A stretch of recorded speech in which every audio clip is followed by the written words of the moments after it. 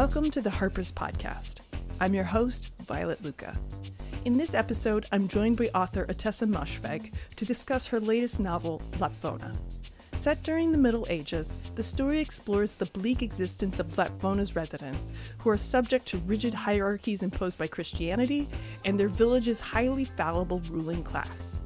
Though the narrative frequently shifts between characters, the excerpt from Lapvona that appears in the June issue of Harper's Magazine focuses on an encounter between two of them who destabilize this order. Marek, the hideous son of a sheep herder whose nasty, brutish, and short life has been raked by violence, and Ina, a blind witch who served as wet nurse for the entire village. I spoke with Moshfegh about her process, bodies, and her forays into screenwriting. You know, you've written in a variety of genres, including a psychological thriller, a mystery, and now your latest novel, Lapvona, which could be described as fantastical. Lapvona is set in, let's say, post-collapse of the Western Roman Empire. It's kind of Middle Ages. It's vague about, there's not a definite time period in which this occurs. However, you can get a sense. So why did you choose to set the story in this particular milieu? I guess I chose to set Lapvona in Lapvona because it really seemed like, for me personally, the most interesting setting for the story I wanted to tell. I started writing with a specific story idea, which is rare for me. Usually I come to a story with a voice or a character or a place or a situation. In this case, I really wanted to get at this thing that had been bugging me, which was a scenario, a premise in which a boy kills the son of another family. And then as punishment or retribution or an act of justice, that family in mourning takes that boy in as a replacement son. And I had been kicking around different ideas about how that might transpire in different worlds, different communities, societies, whatever. But when I started to really sort of brainstorm and think about what this place needed to feel like, what restrictions were in place, and really started imagining the circumstances in which that might come about, I needed a place that felt, first of all, for me, distanced enough from contemporary society that I felt like I could take liberties to stretch what would be expected. And that led me to thinking about dynamics of power in a society and who makes the rules. I started thinking about lawlessness. And then I started thinking about my own ancestral background. A story my mother, who is from Croatia, likes to tell is that we are descendant from pirates. So I was sort of looking into that, like, okay, who were the pirates on the Adriatic? And I did a little research. I emailed this professor of Croatian history, who I think was in Australia, and asked if he would share a PDF of a book that he had written that I couldn't find. And he did, and it sort of sent me into that era of what I guess is the late Middle Ages. And I started making notes. I started sort of following some breadcrumbs and research, and it just became like extremely interesting to me to set this story in a fiefdom of some long forgotten place that had some vague relevance to my own ancestral background, perhaps. A place on which I could project some of the contemporary themes that I was observing and grappling with. And this was 2020 during lockdown. And maybe the Black Plague sort of hinted at that for me. Maybe that was a bit of what made it feel especially relevant. But no, it was really just sort of a letting that place and time emerge through following my own curiosity. Yeah. And what I also found really fascinating is that, the particulars of Lapvona, of this world, is, the natural world is really important in this, just as much as, sort of like the village, its customs, this intense patriarchal system that's happening. Were you conscious of creating a work with a clear sense of place in that regard, and not just sort of using it as a way to reflect or ruminate on things that are happening in the present? Absolutely. When I imagined the landscape, I mean, what I really imagined was an agrarian society that emerged in a countryside out of nature. And I thought a lot about the relationship between humans and nature in that time. And when you're writing a novel and a character or characters fill a space, you really have to visualize that space. So there was a map of my mind of this area, and there were mountains and hills, there were streams, there was a lake, there were farming allotments, there were wild places, there were forests of different kinds of trees. And I did some research into, what sort of plants grow in this particular region of Eastern Europe. I mean, I wasn't totally consistent or religious about being true to a specific natural environment. I was sort of building it as I went. And also the animals that live there.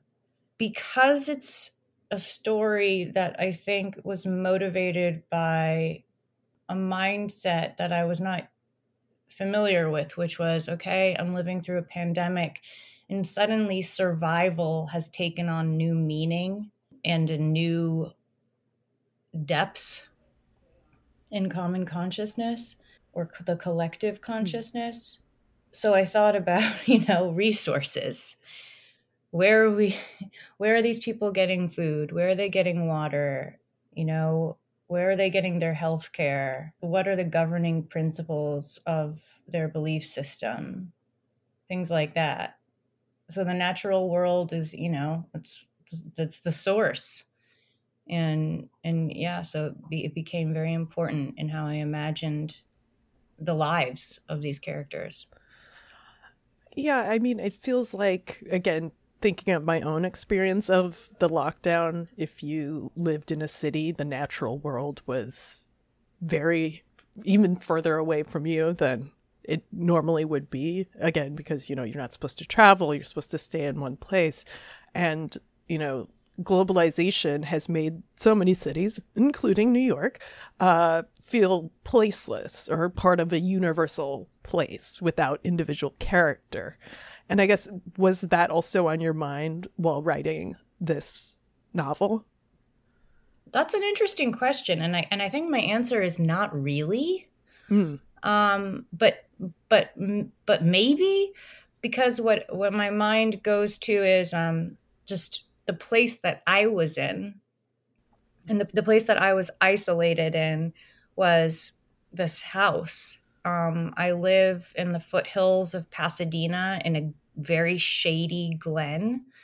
This is Southern California, but weirdly, the property and the properties around my house are strangely lush. Like, I'm looking out my window and it looks like a jungle, and I can barely see the sky. It's green.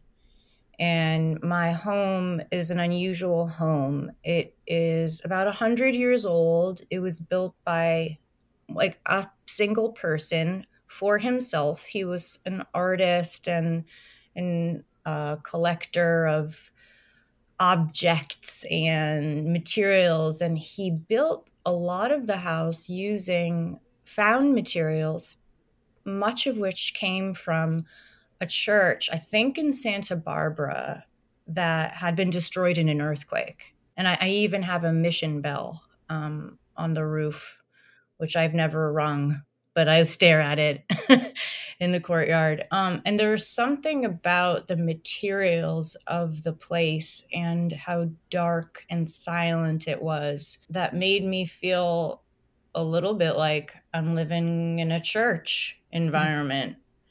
And I'm kind of a spirit roaming around. And no one is here to worship but me. Those kinds of things. Those kinds of things informed, I guess, my imagination. I mean, that sort of leads to my next question, where, you know, My Year of Rest and Relaxation and Eileen are both narrated in the first person and are, you know, driven by the narrator's voices to a certain extent, while Lapvona, on the other hand, has this really zoomed out, kind of almost biblical or fable-like quality to the narration. Was that also informed by this, where you were physically, emotionally at the time? I was definitely informed by where I was psychologically. I think that literature, or all art, especially narrative art, can be very useful as a means of escaping one's situation. My whole reason for doing this, i.e. writing novels, is to take my reader to a different place. And I really felt like I needed to be creating another place for myself because I couldn't leave my house. I also, because of the pandemic, had a shift in perspective, like I think everyone else on the planet.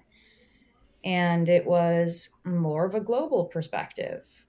And it did not feel interesting to me to inhabit the deep and dark psyche of whatever twisted character was going to lie at the center of my story.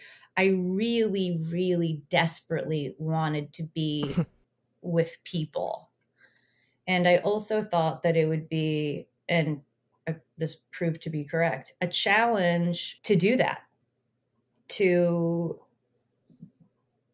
allow my story to be told through different points of view, and to get very close to those points of view, to weave in and out of different perspectives and different consciousnesses, bodies, eyes, lenses, feelings, histories. I wanted to create a community of characters, because I really thought that would be the best way to weave a sense of this world through their different experiences. And, you know, I can also say that I hadn't written a novel in a little while. I had been working on a longer project that I have yet to go back to.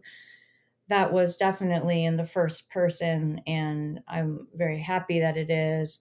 But I just felt moved to do something that wasn't all about thinking, that wasn't so much an interior story, but something that would be more about the connections between people. You've been described as a writer interested in the grotesque. Do you feel that's accurate? And if so, where does that interest come from for you? Okay. I'm definitely interested in the grotesque, but I can't really tolerate it in other people's work. So it's a bit of a selfish thing. And when I'm writing, I never think that what I'm doing is grotesque. Even in the revision, it wasn't until like 2 weeks ago, I went into a recording studio to record the audiobook of Lapvona, and there were passages that I found really difficult to read. It's like, whoa, this is really disturbing. Like, this is actually really uncomfortable. Like, should I not say this out loud? Maybe that's just proof of my sensitivity which is what I find so fascinating about that kind of stuff. Maybe in the past I thought that what is grotesque is sort of a way of disturbing people out of their comfort zones and into a way of reading where they're experiencing the story on a more visceral level. And maybe that's true about Lapvona too. I don't know. I just don't know how to write about characters without writing about their physicalities. And I just think being a human, like, we do so much to dress things up and cover things up and look good, and like we're not human flesh, especially now in the Kim Kardashian internet filtered whatever movement.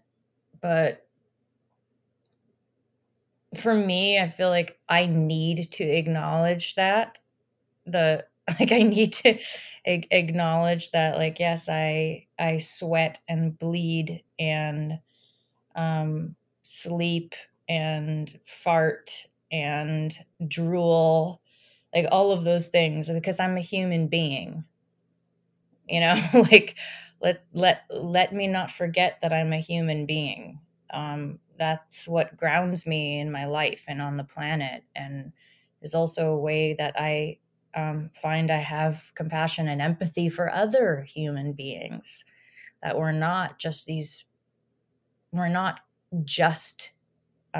personalities, like we are all members of the same tribe, and we're having a human experience that isn't all like that we're experiencing on so many levels, but on the physical plane, that's really foundational for me. And especially in fiction, the physical experience that a character is having can say so much.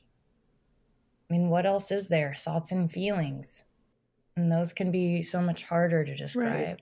And I think the setup of the book, the conceit that sort of generated the book, and just so much in this world of Lapvona is so tightly adheres to the patriarchy, to the point where, sometimes it makes no sense, where there's, the social order is maintained through violence and religion being, God being the Father, Jesus being, there's never a mention of Jesus, but there's still many mentions of God, and this, that is so important. And then of course, the importance of male heirs who do not physically or mentally resemble their fathers and are actually kind of interchangeable in a way that undermines the foundation of the family. Did you think of it in those terms of sort of like dissecting, the patriarchy, I guess? I guess I wouldn't have said that's what I was thinking, but it just seemed so intrinsic to that society, and so important that it had to be part of the story. And it was also to my advantage as a storyteller to have a value system put in place that was sort of weird and that put a strain and pushed the story toward different plot elements, basically. But I think, the question of patriarchy and heirs and all that stuff, that doesn't feel that distant, actually. No. And I've thought about it. I think, it's like present all the time. I didn't take my husband's last name, and there was a reason I didn't, because it's not how I don't want to identify with that. I'm not born of that lineage. And I think about where my name comes from a lot, and my paternal grandfather, and the kind of patriarch he was. Well, I think one of my favorite characters, if I, put a gun to my head, make a list of favorite characters, I was really interested in Ina, and particularly her mistrust of humanity, especially other adults. And, her loss has led her to become an incredibly, pure character trusting only in the natural world. Why were you interested in this kind of Mary-like figure who could convene with nature, but also has this, let's just say, sexy side? Sexy? What do you mean? Well, here, let's stick to the convene with nature. Okay. I'm interested in how you think Enid has a sexy side. I can't tell you exactly what my line of thinking was. But I started drafting the book and it seemed like the male characters were coming easily. And then, I knew that there were also women, and I needed to create them. And I was thinking about Marek, who's sort of the central character, who's an adolescent boy. And I really sort of aligned myself with him. I sort of fashioned him skeletally along the same lines as myself as an adolescent. I have pretty severe, no, I won't say borderline severe scoliosis, and was in a back brace for many years, and have been having to deal with the consequences of that now that I'm an older woman in my 40s. But and in that time in my life in particular, adolescence, growing into what I felt was a body that had turned against me, was very difficult. And at the same time, it was also when I was going through puberty and, like, quote unquote, becoming a woman. And so my experience of becoming a woman was skewed by the tandem experience of growing into a twisted form, growing into a body I didn't want. So I had this feeling like my body is out of my control and it is warped. And at the same time, it is growing breasts and is beginning to menstruate. And these are the things that are going to take my power away. Because in my experience, I saw femininity, maternity as things that required sacrifice and solicited abuse. I wanted to be seen as a human being and as an individual, not as a object or vessel. So I think those ideas were present already just in having conceived of Marek. So when I started thinking about, okay, yes, he's told his mother is dead and died in childbirth. She's completely absent. Well, who mothered this boy? I was bringing with me, when I tried to answer the question, I was bringing with me a feeling that felt angry, resentful, ashamed in a strange sense, ashamed of being female, ashamed of having these vulnerabilities, or what I perceived to be vulnerabilities. And then I thought of Ina, and I was like, oh, maybe she has a completely different relationship with being a woman than I do. And maybe there are some gifts that I haven't been able to fully appreciate because I've been so focused on what I've had to suffer through. Not that I think being a woman is an affliction. It's just, in my personal experience, I haven't had a great time finding peace with that. Probably because of the trauma of having been forced into this orthopedic brace and thinking about my body as though it was doing something wrong and beyond my control. But anyway, Ina, I loved that Ina was, this woman who as a girl had been betrayed but had survived, had lost everything, and did not want to do what women were often sent to do when they had no families or no prospects, which is just go marry Jesus Christ and live in a nunnery and be of service and pray all day. Like, that doesn't sound bad to me, actually, but man, she had some special powers, and she knew it. I think she didn't want that. And so, yeah, this idea that she was blind and that actually her maternal ability, or the maternal abilities in her body, provided her with special powers, the powers to see, the power to sustain life in others. I mean, those were sort of these cool, positive, and magical attributes that I thought were, for a fiction writer, really kind of juicy, because when you have a character that can do special things, you have this new tool in your toolbox for how to build the story. So yeah, now Ina is in some sense psychic, because she has an ability to communicate with the birds, who, have the ability to see things from high up and overhear conversations and know the truth about things.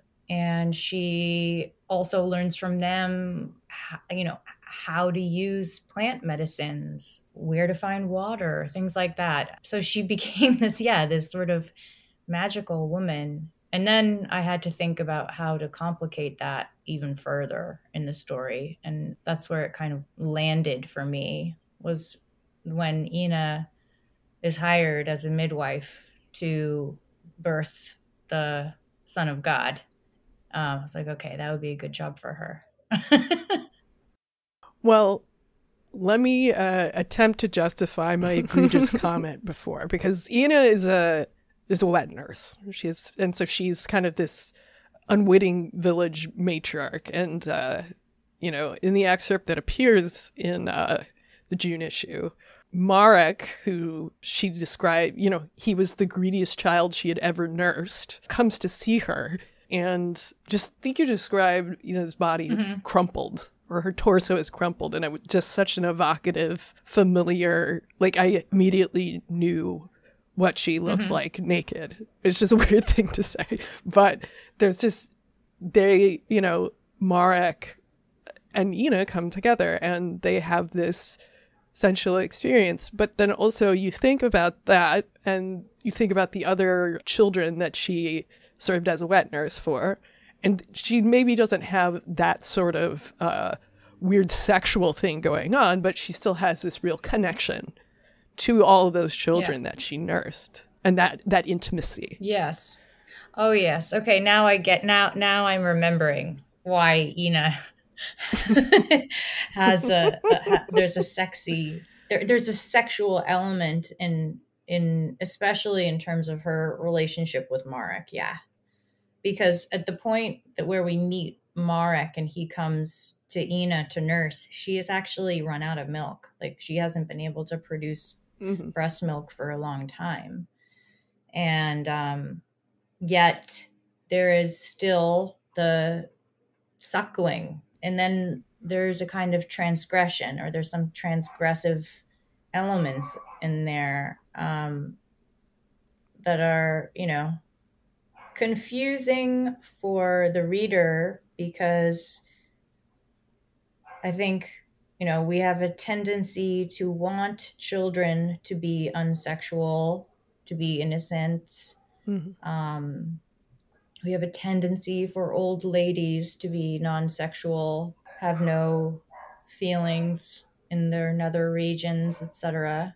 And we certainly don't want to associate breastfeeding with anything erotic, even though it is a pretty common element in sex is like nurse, like doing the exactly what a baby does when it nurses.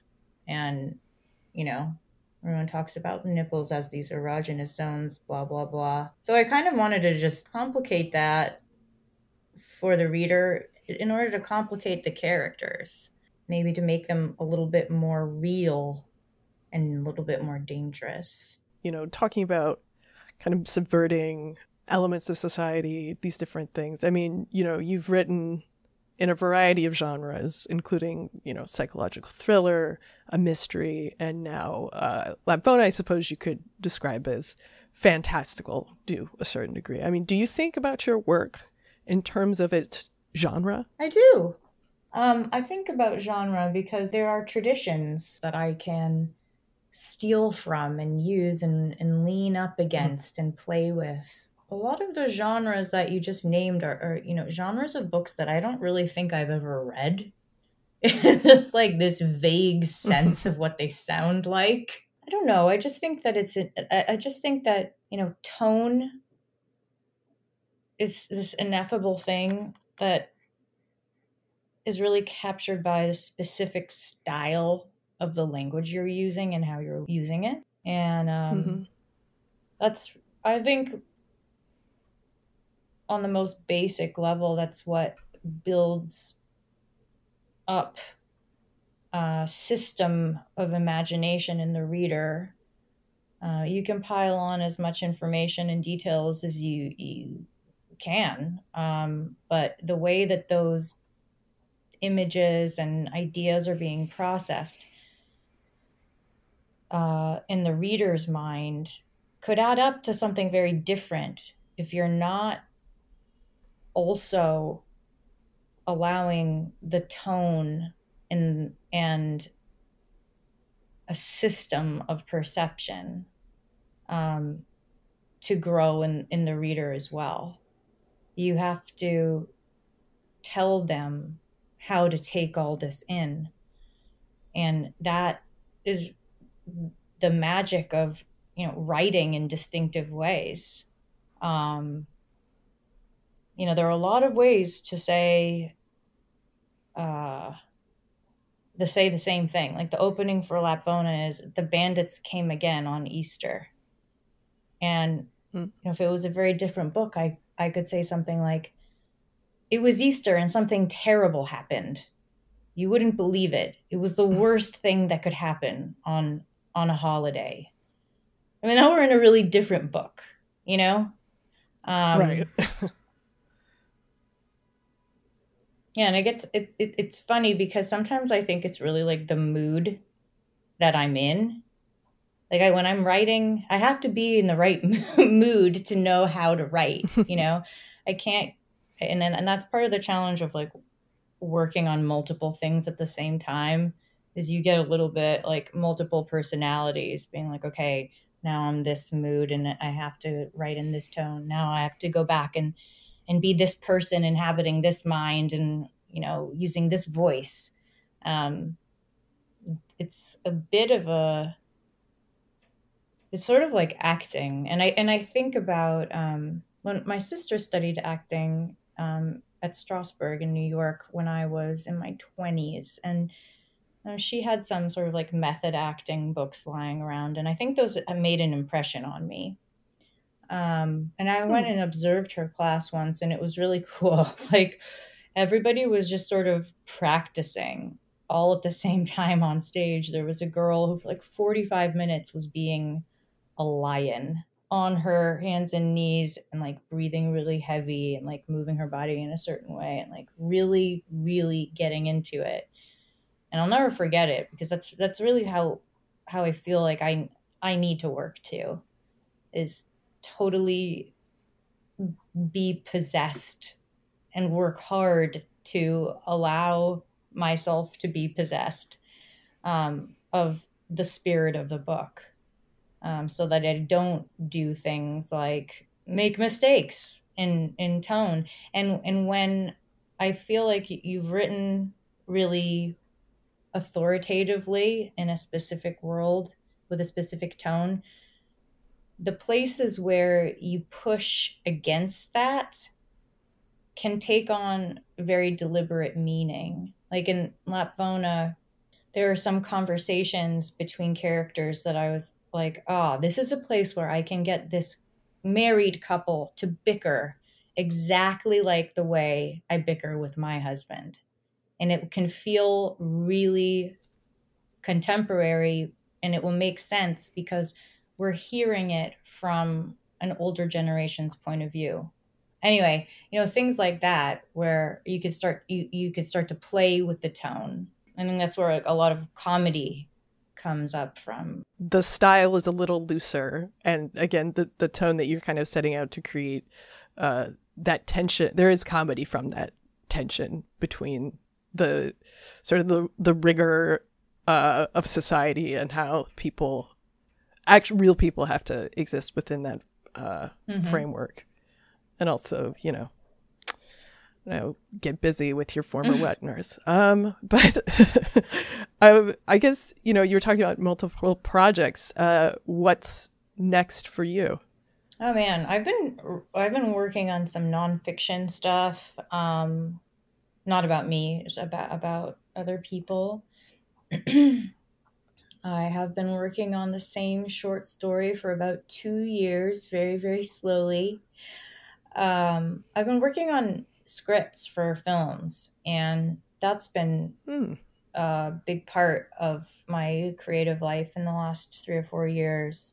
Do you find it hard to sort of be as communicative in the screenwriting format as you are in, say, a short story or, longer fiction? Well, yes, in a way. And I don't feel as much as I do an individual in screenwriting than I do in prose. I mean, I do see scripts as works of literature. I mean, you read Taxi Driver. It is an amazing book. It is absolutely stunning. I mean, actually, all of his scripts are stunning. But, and so it's not that I don't think that the way that you write is very, very important, but it's something that's written as part of a process where the script itself is not the end goal. Right. And so it has to be very, very specific. And, I'd say there are some things from the short story that feel true about screenwriting, and that's the economy, the details, dialogue, and world building in a very efficient and effective way, so that you're not reading a script for 30 pages before you understand where you are and how this world works. That needs to be apparent from the first lines of description. Well, thank you so much. This was really lovely speaking with you. You've been listening to the Harper's Podcast. The music is Cut and Shoot by Febrifuge. The New York Times called Harper's America's most interesting magazine. Receive elegant, insightful, and wry writing from the best journalists, essayists, critics, novelists, and poets every month in our print magazine, and gain access to our digital archive, which stretches back to 1850. Visit harpers.org/save to subscribe for only $16.97.